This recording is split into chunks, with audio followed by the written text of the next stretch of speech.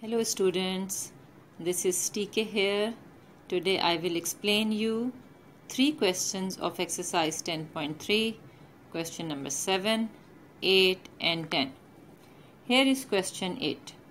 We have to use graphical method to determine how many solutions are there to the equation modulus of 2 tan x equals to 1 plus sin x for the interval 0 to 360 degree.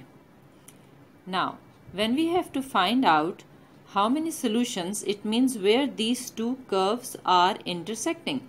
So basically on the graph, we will sketch this graph and this graph. So let's see how do we do it.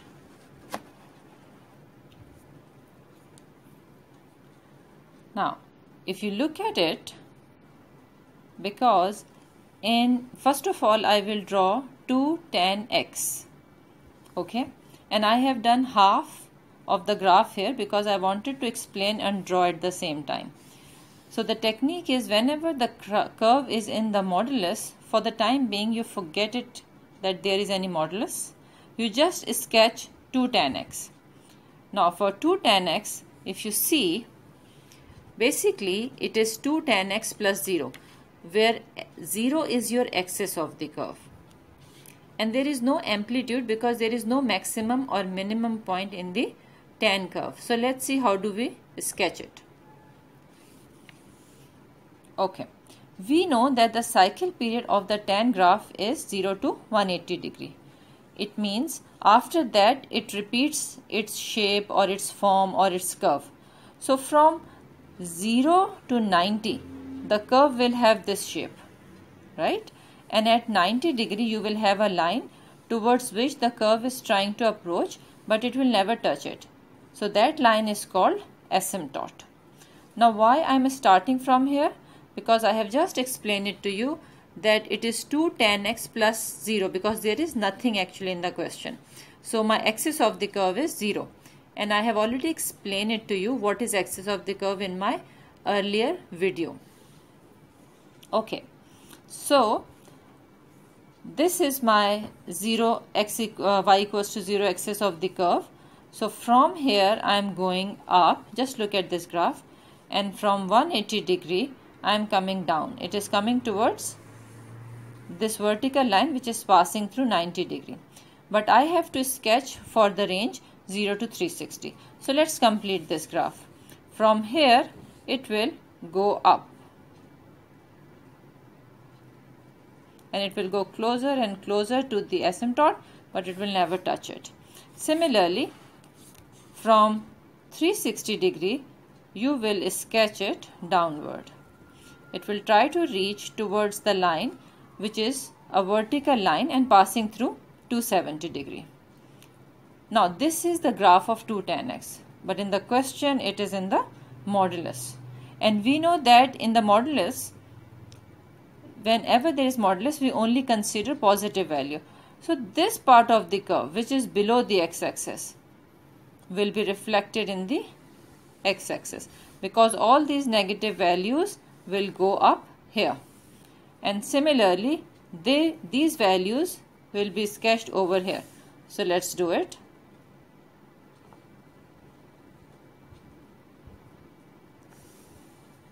Similarly, this graph.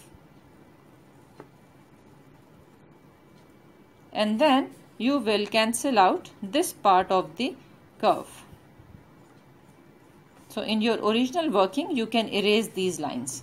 So now this is your modulus 2 tan x graph. Now what is the importance of 2 here?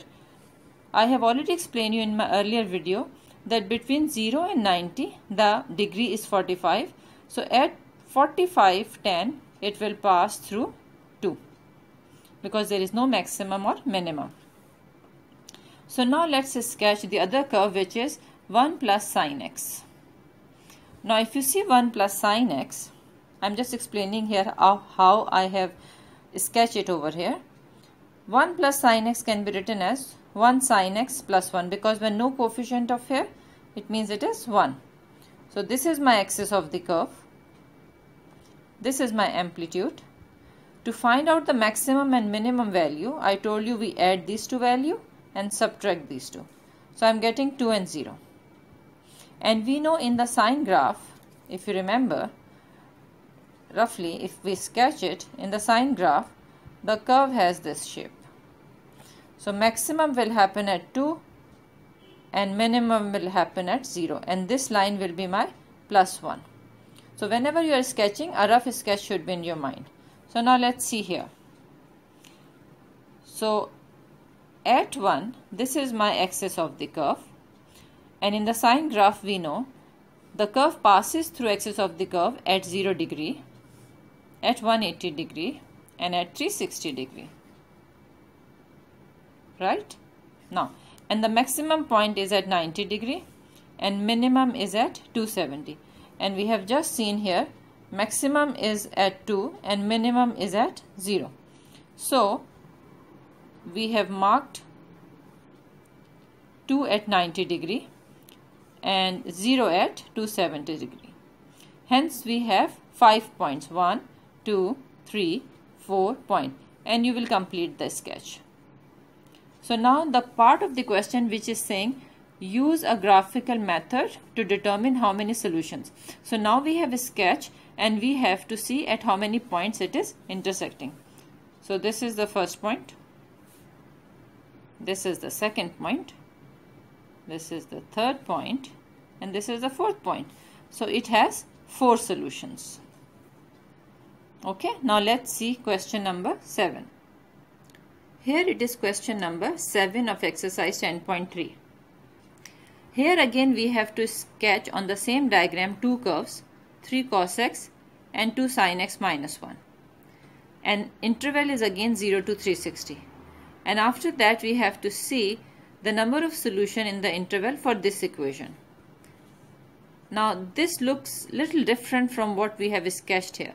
So let's sketch it first and then we will see, because question is saying then you state the number of solution. It means you have to use this graph. So we will see why this solution, the solution of this equality will be represented by this. So let's see. First of all we will sketch these 2 curves. Okay. So now 2 sin x minus 1. Minus 1 is the axis of the curve. Let's see here. Minus 1 is the axis of the curve and 2 is the amplitude. So if we see roughly, minus 1 is the central line above which and below which the distance of the maximum and minimum point is same, which is called amplitude. Okay. So now maximum value we calculate by adding it and minimum value we calculate by subtracting it. So here we have maximum and minimum value. And in the second curve, which is y is equals to 3 cos x, there is no number. It means it is 0. So my amplitude is 3 and my axis of the curve is 0. And my maximum value will be 0 plus 3 is 3 and 0 minus 3 is minus 3. So if we see roughly, the sketch will be like this. So now let's see the sketch properly, how we have drawn here. Now this graph or this sketch is for 3 cos x.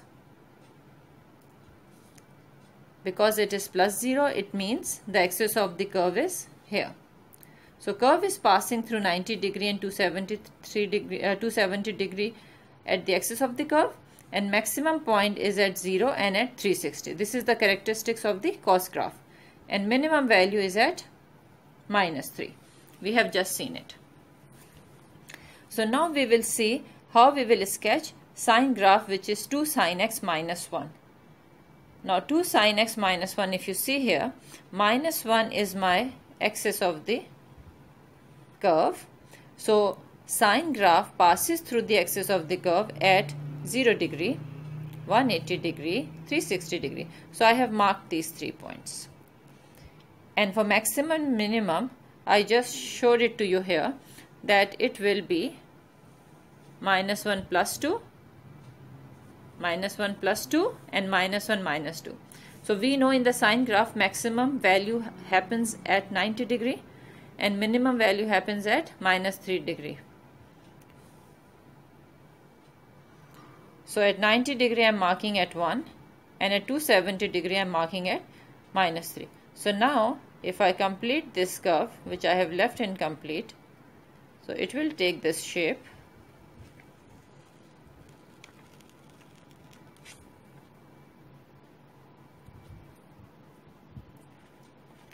Now question is saying how many solutions. So can you see at how many points it is intersecting the black and the red curve? Yes, right. 2 points. One is this and the other is this. So it means number of solutions of the curve is this. Now the thing is, this is my curve 3 cos x, 3 cos x, and this is my curve 2 sin x minus 1. And question is saying 3 cos x plus 1 equals to 2 sin x. If I just take this minus plus 1 to this side, it is exactly what we have sketched. Yes or no? So that's why intersection of this is equals to intersection of these 2 points which we have just sketched. So it has 2 solutions. Now we will solve question number 10. Question 10 of exercise 10.3 needs little more understanding of the concept. So let's see what it is asking to solve. First part of the question is saying sketch on the same diagram the graph of 3 cos x minus 2 and 4 sin x modulus. Now if constant is outside the modulus, or if you write it here like 4 sin x and then modulus, it's the same thing. And we have to sketch it for the domain 0 to 360. And after that we have to find out number of solution for this equation. So let's solve this part, which is very much like what we have just done before, but this needs a little deeper understanding. So it's quite interesting. So let's see how we will do it. So first of all, let me just go through these two graphs. Okay, so in the curve 3 cos x minus 2, 2 is my axis of the curve and 3 is my amplitude. Again my maximum value is minus 2 plus 3, minus 2 plus 3 and minus 2 minus 3. In my later video I will tell you if we have minus sign here, then what happened to the curve. I have not discussed that case so far.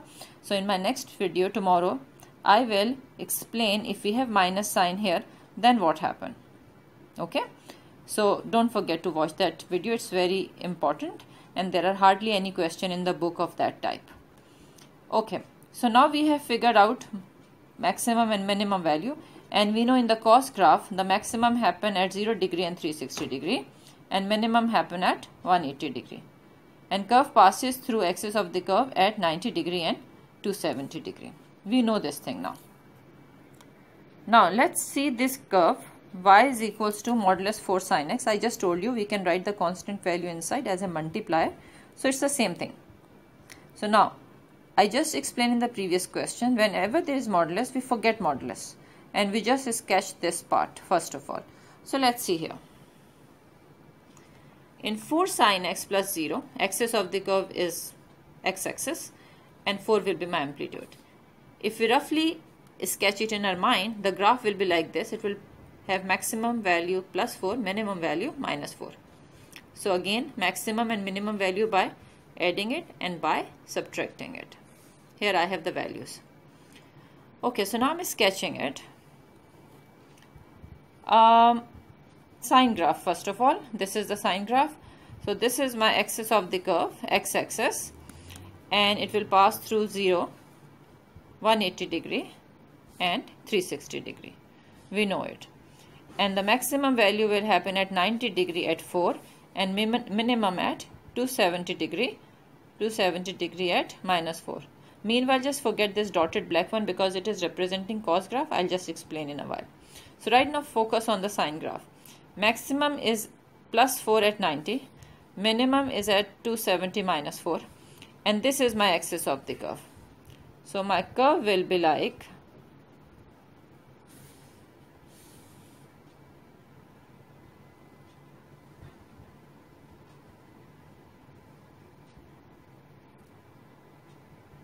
and we will try not to make a pointed curve because pointed curve is for absolute linear function.